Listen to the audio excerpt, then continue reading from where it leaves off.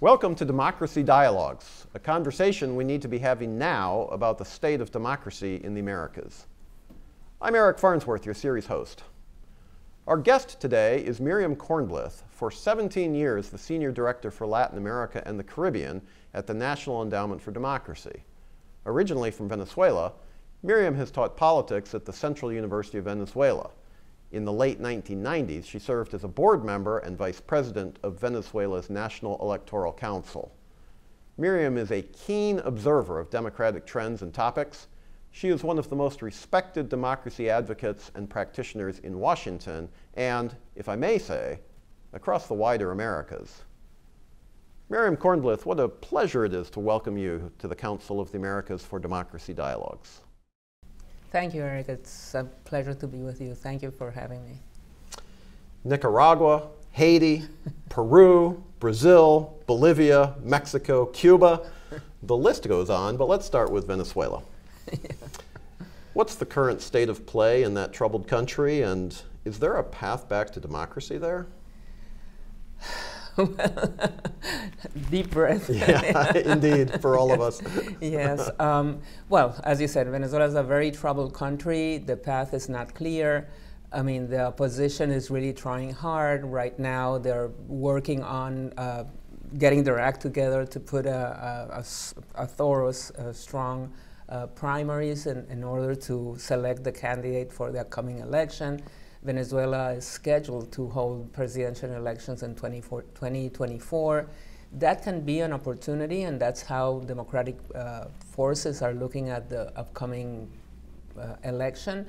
But as we all know, this is a regime that has distorted all the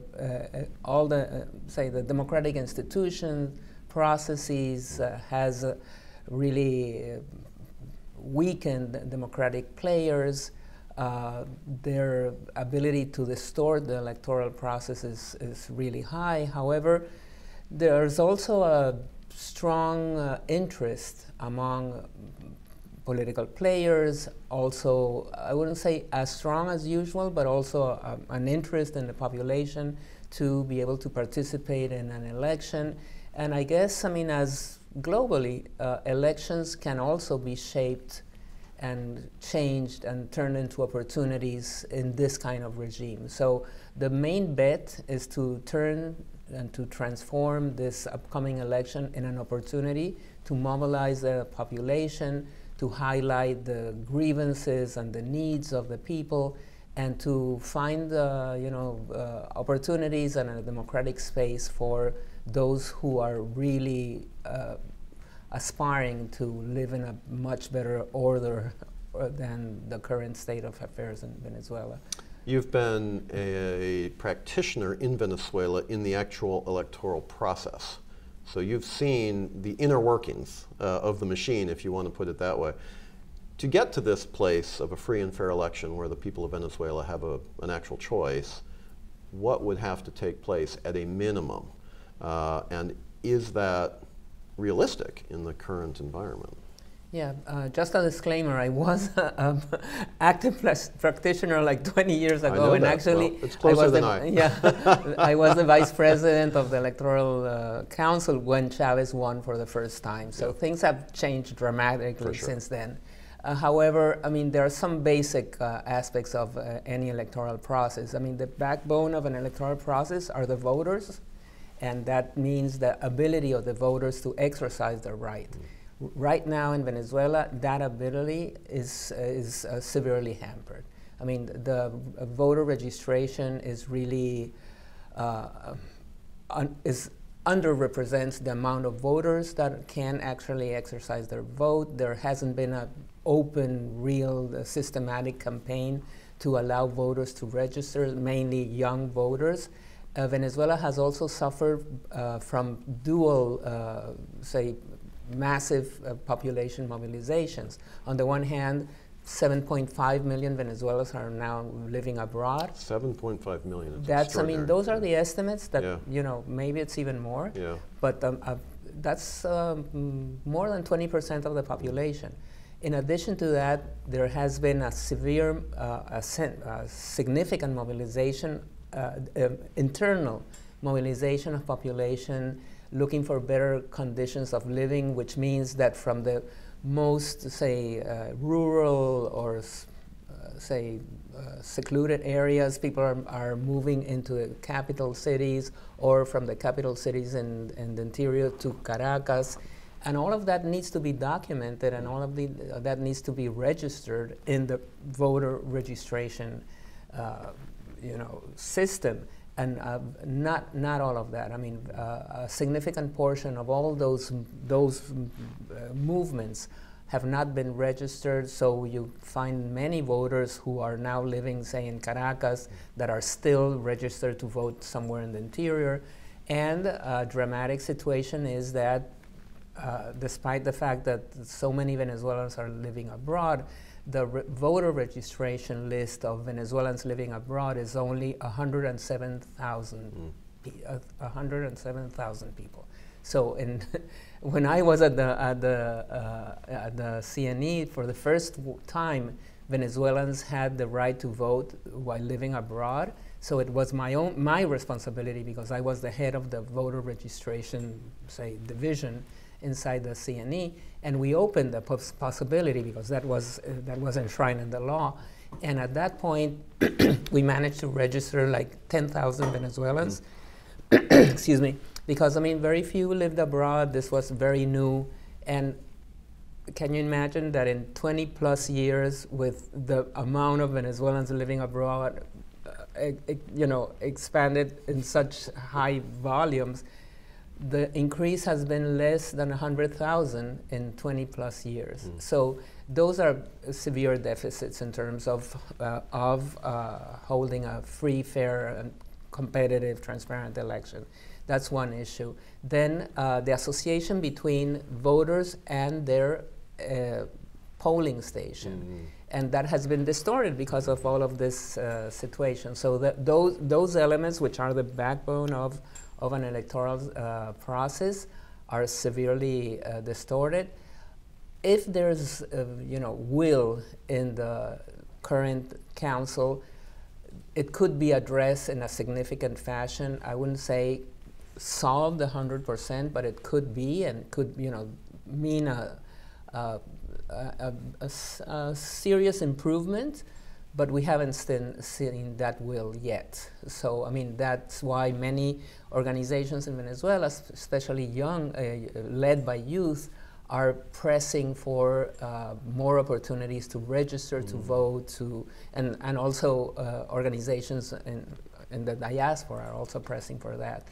Then there are a number of other aspects which are directly related to the neutrality of the Electoral Council. Yes. And that, unfortunately, has been totally distorted right in Venezuela. At some point, there were no members of the Electoral Council that had any connection or any ability to represent the opposition. Right now, from a total of 5, at least there are 2 that can have some that are connected to opposition, but of course they're a minority. So basic decisions are still very controlled by the will of the majority in the CNE, which in turn represents the will of the government. So it is not an independent body, and that's something that has also curtailed severely the ability of holding free and fair elections.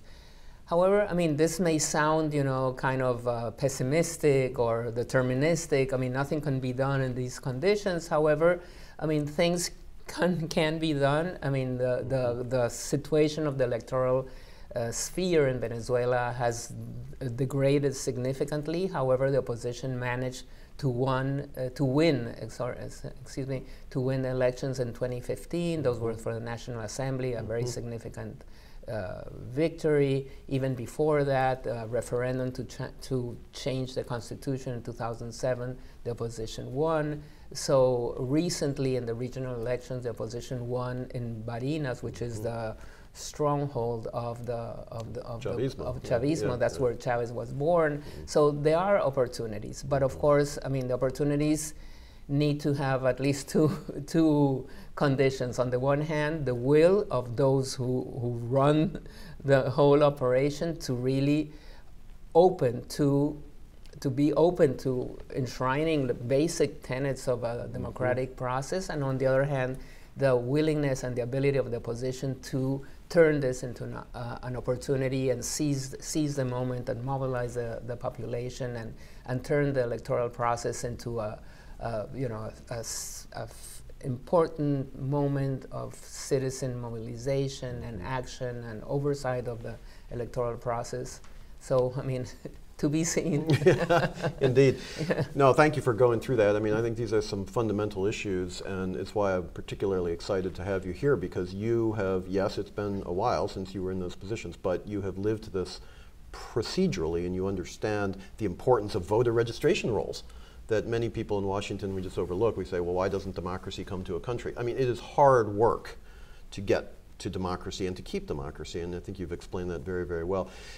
It really depends a lot, does it not, on the negotiations that are on again, off again in Mexico, in terms of, do we get to conditions that could credibly be called free and fair for elections in Venezuela in 2024? Presumably, the Maduro regime understands all the things you've been talking about and doesn't have the will to ensure free and fair elections, if I can put it that way. What could the negotiators in Mexico, or what should they be pushing for in the first instance? What should be the priority issues? I mean, you can't solve all the issues, and that's not realistic anyway, but are there one or two things that, if you could agree in the negotiation table in Mexico, that could make a fundamental difference and begin a process or continue a process perhaps toward democracy in the country? Yeah, well, you know, in the last elections, the European Union had a mission, I mean, sent a mission to observe the elections, and they described, I think, pretty well the main issues, and I think there is a roadmap. A of roadmap. Sorts, yeah. I mean, it's not, and it's not, again, it's not rocket science. It's basically what any, basically a free and fair competitive election should have. Some things that seem kind of ridiculous but are basic nowadays in Venezuela is the electoral schedule. Yes.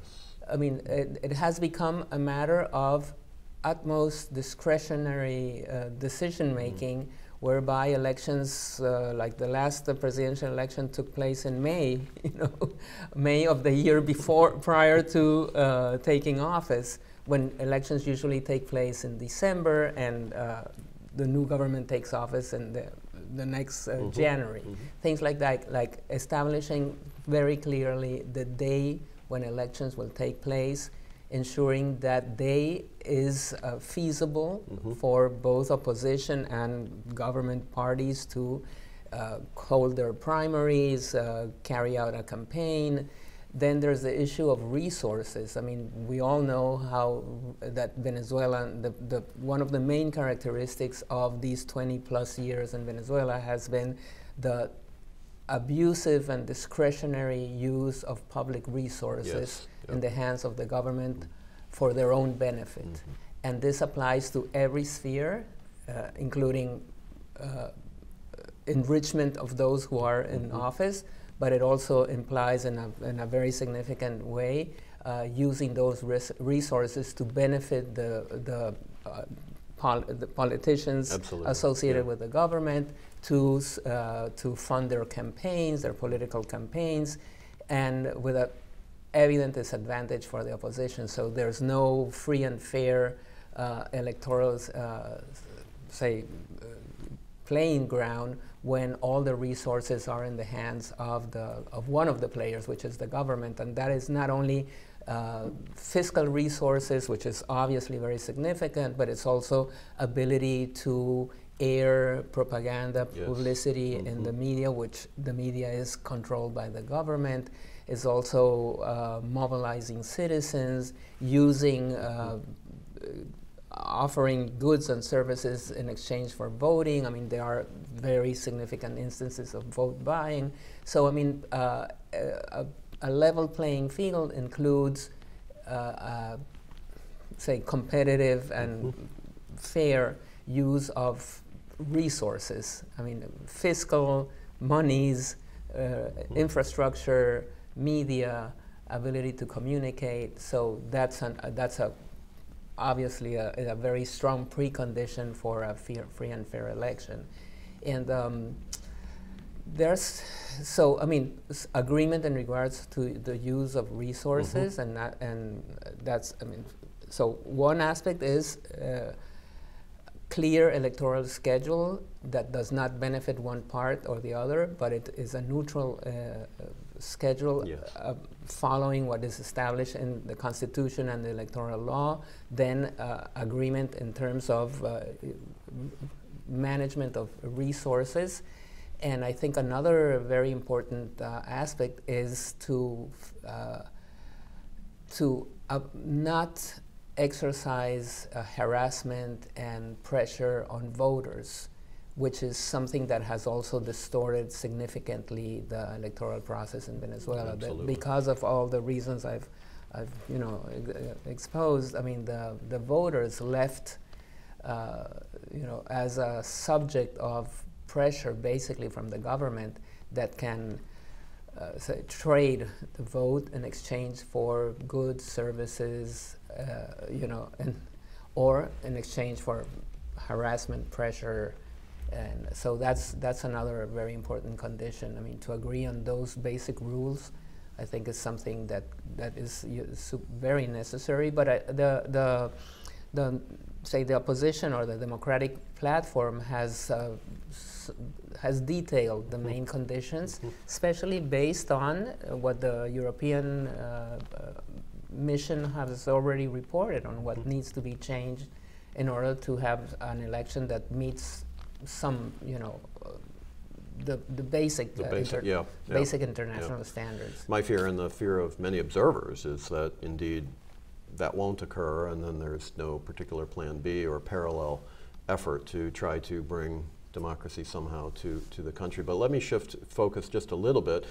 Democracy in Venezuela is an issue itself, but the situation in Venezuela is also impacting democracy in neighboring countries, isn't it? I mean, you've talked about over 7 million, 7.5 million displaced leaving Venezuela. They have to go somewhere. And many are coming to the United States, but many more are in Colombia, Brazil, etc. How is the collapse of Venezuela, politically, economically, all these things, how is that affecting regional democracy? Is it having an impact on democracy, or is it just a humanitarian issue? Not just, it's a huge issue, but I mean, you understand what I'm saying. Are there political implications here as well, or is it primarily a humanitarian issue? How should we be thinking about this from a democracy perspective? Yeah, that's a huge challenge. Yeah. And well, I just came back from Colombia. I was there like 2 weeks ago. Colombia has hosted almost 2.5 million Venezuelans, and maybe even more. I mean, among those, there are Colombo Venezuelans, because I mean, there's a lot of mobility, and there's a very tight, close, historic relationship between Venezuela and Colombia. So there are families that are Colombo Venezuelan, but right now, Colombia has received at least 2.5 Venezuelans, which is very impressive. Overall, that has strained Colombian institutions, especially institutions that provide basic, social services. However, we have to praise Colombia in the sense that they have been really generous in terms of hosting Venezuelans, providing to their best ability basic, services, schooling, housing, health services. They have regularized the presence of Venezuelans in Colombia. They have a lawful status there. So all of those issues are really important, and I think that has had an impact on Colombia's democracy in the sense of, for example, I think something that's very interesting, that in several electoral processes, the main Colombian parties have agreed to not politicize the migration issue. It's very important. Which is very important, and I think it sets a very interesting standard and precedent for countries around the world, including the U.S., including Western European countries, whereby the immigration issue has become part of the political debate, the political division, the polarization. I think even though, of course, there are issues and it is not devoid from polarizing conversations in Colombia, basically there has been I would say, a pretty principled and institutional approach. And I think that strengthens democracy and provides like a framework for other countries in the region and beyond to address this issue. And also, I mean, when I have had conversations with some, public authorities in Colombia, and I asked them, why did you choose this approach? And they, the response is kind of, well, this is what we need to do. This is the right thing to do. This is the principled approach.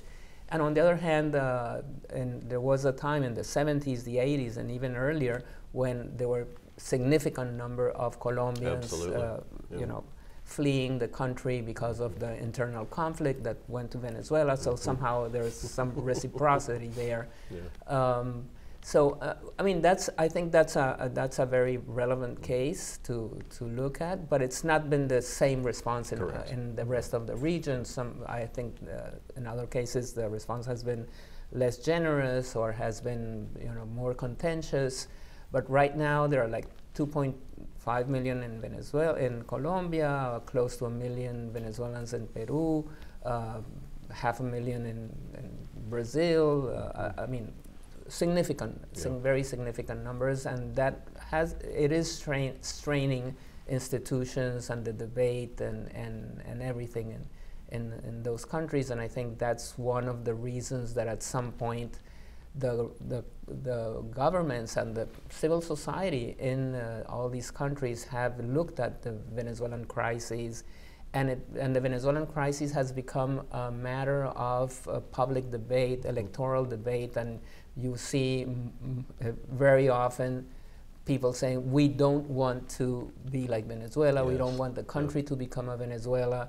And it has been used, I mean, for the good and for the bad, but it has been used as the negative role model, the negative model that nobody wants to follow. So I think it has had that kind of implication as well.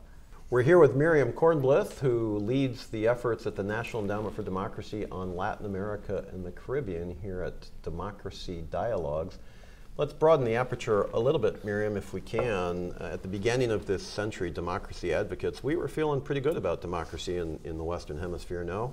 We showed maps with only one country, Cuba, is not democratic. The rest were perhaps young and maybe troubled, but were still democratic in nature. Things have changed in 20 years. What happened to bring the democratic project in the Americas into the state of play that it currently is? Yeah, I mean, it's sad. Yeah. It's lamentable. I mean, as you say, we were very hopeful and proud about democracy. And justifiably so. There was a lot of work that went into that. Yes, and unfortunately, but for Venezuelans, the decay started at the very beginning of the century. Just after Chavez was elected. I mean, the non-democratic, leanings were already evident, but I mean, it took a while until they really developed, they fully developed. I guess, I mean, we all we're all trying to figure out what happened, well, I don't know. I guess there are several issues. I mean, some are related to structural difficulties. I mean, this is something that everybody says, but it's worth insisting. The region continues to be the more unequal globally, and that has a huge income disparities remain wider in Latin America than anywhere else. Than anywhere else, and there have been significant efforts to expand access to income opportunities, especially during the commodity boom moments. But that remains an issue. I think, on the other hand, there was, I guess, maybe a naive expectation that with the consolidation of democracies in the region, the authoritarian players would just back off, go away, go home, and just, you know.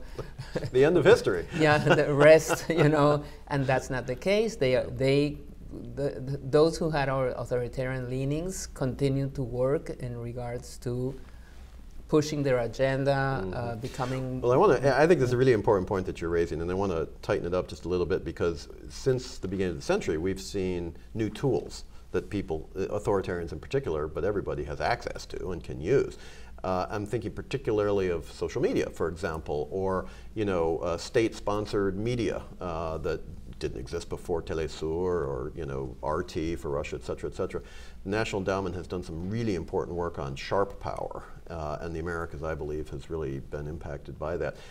But maybe that's just an overreaction. Latin America is a huge user of social media. Do you assign any of these challenges to the advent of social media, or is that just a kind of a neutral tool and it doesn't really matter that much, and, you know, democracy, the challenges are deeper and different anyway?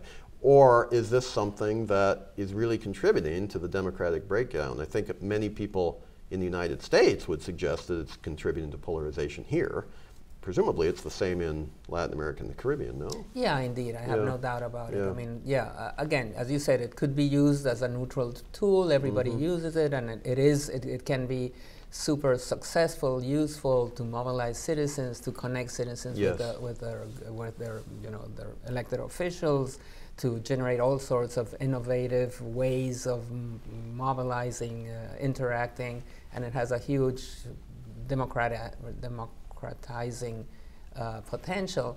However, it seems that non-democratic forces have taken the lead in using social media to control the populations, to instill falsehood, to distort reality, to steer polarization, and that has had a very significant impact. I mean, indeed, it exacerbates the failings and the difficulties that already exist, and has the very deleterious impact of dividing people. I mean, because of the business model intrinsic to social media emphasizes polarization. It emphasizes, say, the silos and bubbles whereby people just listen and interact with those that are similar to them. So that has increased this gap between different sectors of society, and I think one of the main tenets of democracy is the ability of the democratic path and the democratic way is to allow for the differences to find a common ground, to build consensus, to bring to the fore like the different perspectives and find something that unifies them. But if we have a situation whereby there are differences which are legitimate but are being exacerbated and are being presented as unnegotiable, uncompromisable, I mean, that really undermines democracy in a very fundamental way. Because again, I think democracy, one of the beauties of democracy and one of the values of democracies is exactly the ability to bring together people from very different views, sides, ideologies, socioeconomic realms, and